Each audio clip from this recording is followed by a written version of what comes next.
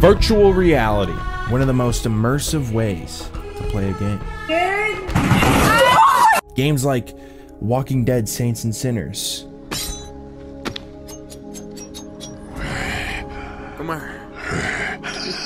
Oh, I missed! Pavlov's Shack. You are a traitor, so I'm telling you.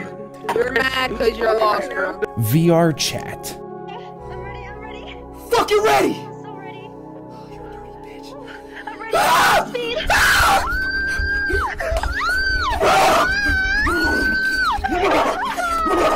So I thought, why not buy an Oculus and try out some of these games that I've been hearing about? And I'd say every single one of those games I just mentioned is a must play, and 2 of them are free. Having had a pretty good experience with Oculus games and hearing Bone Lab was coming out, I was kind of excited.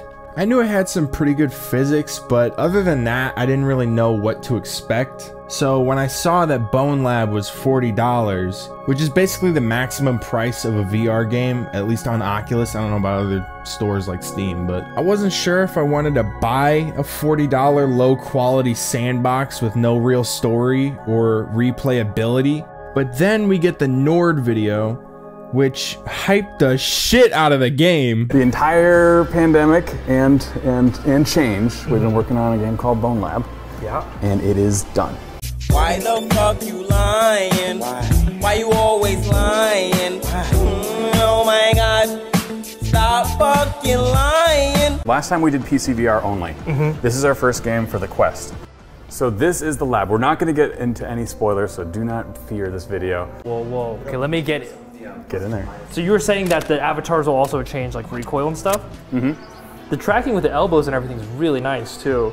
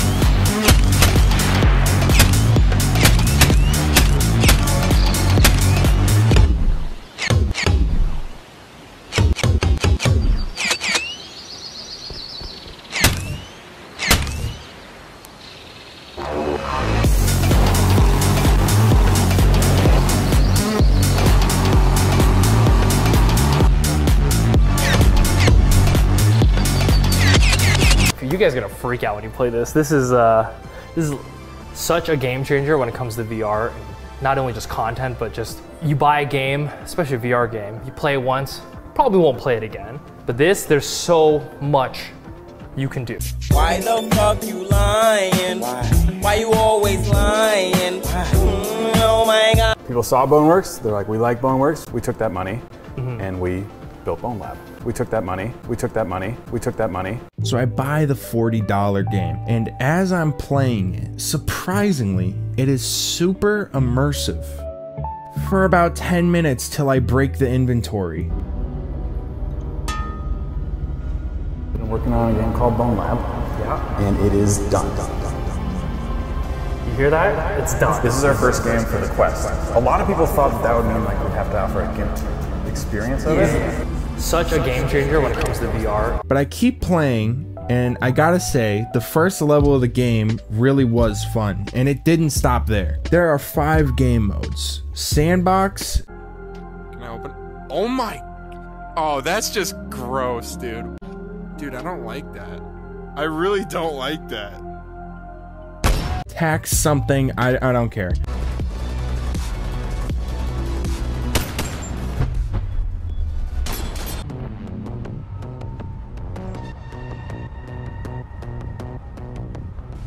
I love moving like I'm actually in slow motion. Parkour.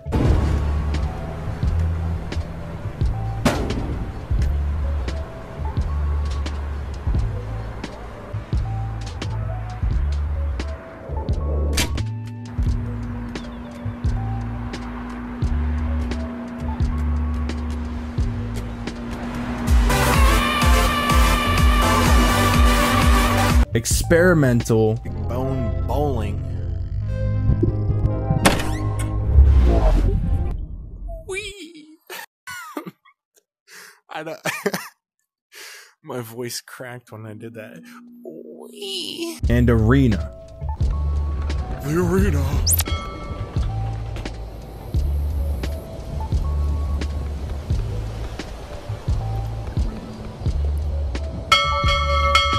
Bring the challenge.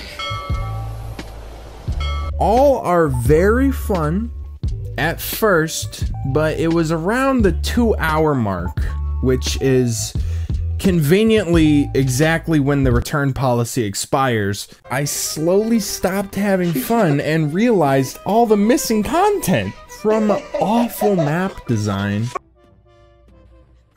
Look at that earth.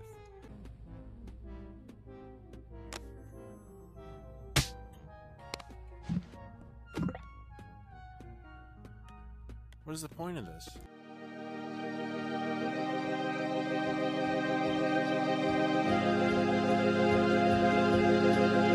I really feel like I'm in a fucking VR chat world. To lack of direction.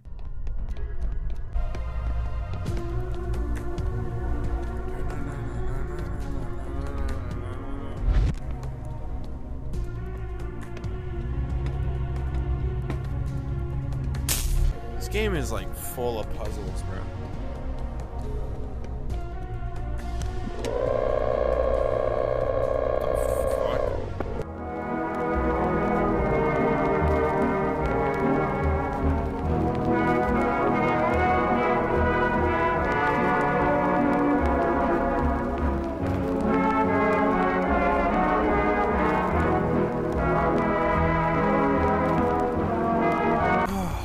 Wasting an hour of my life, I finally figured it out.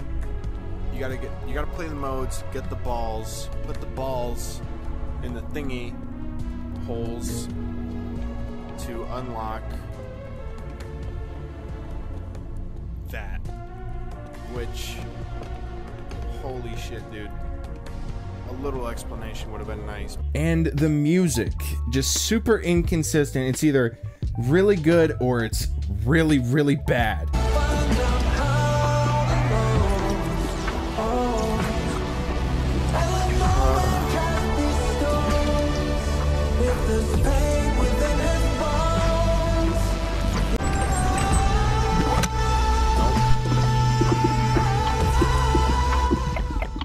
Really starting to piss me off. The usual, sir.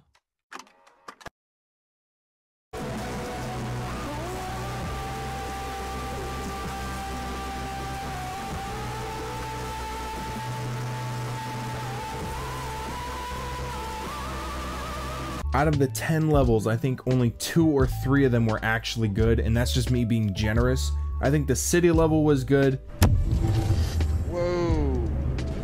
Wait, I want to see if I can get someone with a plunger. Does this actually plunge? Yo. The bridge level was okay. Yo. And I'm not even sure about the first level because the only reason it was good is because it had potential in the beginning. I have a few more problems I want to address. I'm just gonna say it because I don't like being one of those. I don't want to be one of those commentary YouTubers that makes a 4-hour video why something sucks.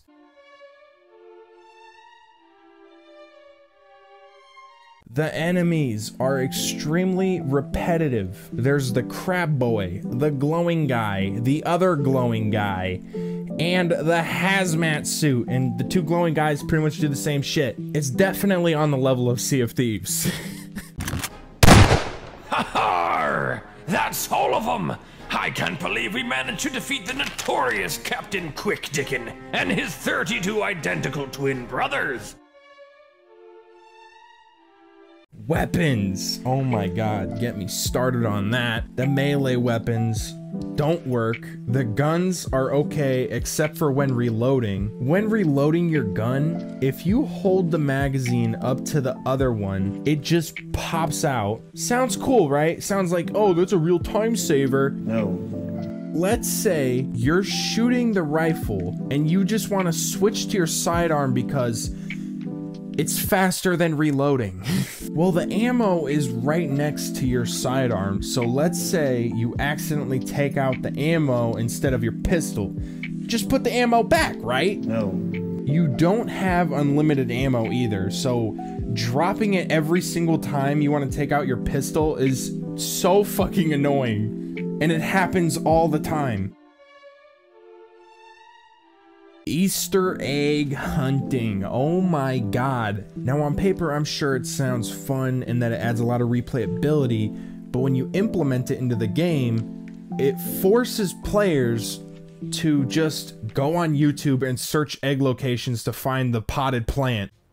This video is here to show you how to find all 149 capsules that are currently in the game. Okay, so we're here. In this video, I'm basically be taking you the starter, It takes so much away from the sandbox, which is kind of fun for the first 5 minutes, but when you make your sandbox mode not a sandbox, because when I think of sandbox and I think anyone thinks of sandbox, they think like, oh, it's like creative mode. I get everything. I get to fucking do whatever I want, right? That's what a sandbox is supposed to be, right? No.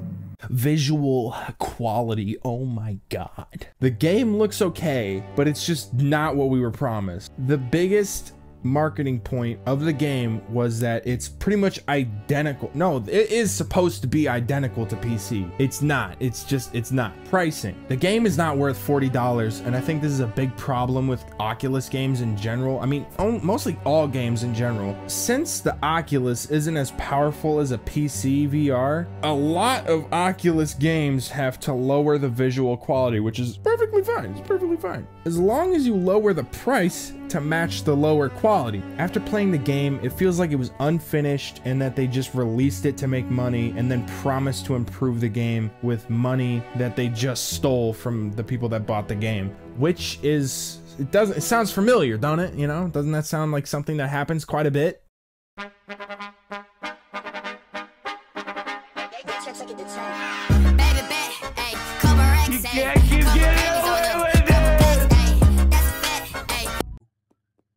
May feel as though your journey has come to close.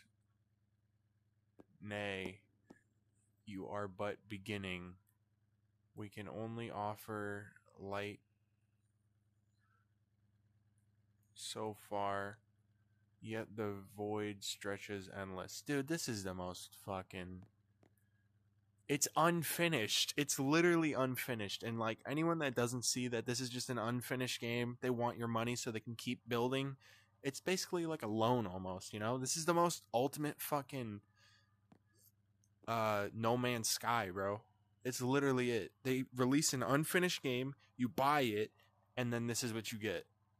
Piece of shit. It'll be good. Oh, just give it fucking 6 more years and then it'll all be good. No, dude. I want my money back. Should you buy the game? Should you buy the game? No. It is a huge waste of money, and it's a steal. They're literally stealing it and then promising to make it better with modded content that they're not even going to be doing the modding. Fuck them. Fuck this studio. Fuck everyone about it. Fuck this. I don't like it. It is let me rate this. This is a 5 out of 10. It's a 5 out of 10. Maybe a 4. It's probably a 4. This has my badass seal of approval. Reproval? Approval.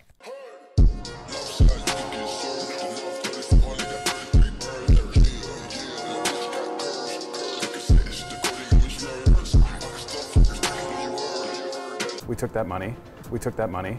We took that money.